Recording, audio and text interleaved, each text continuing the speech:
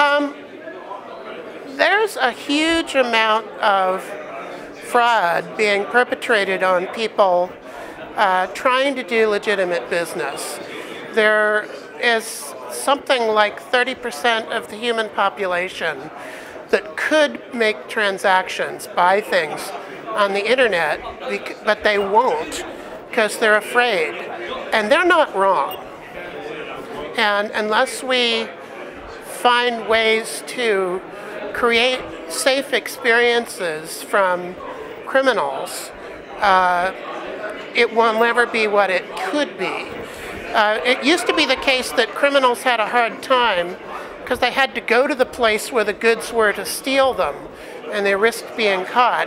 Now they can do that from across the globe, and the chances of being caught are much less, and so the internet has shifted the risk equation in the wrong way.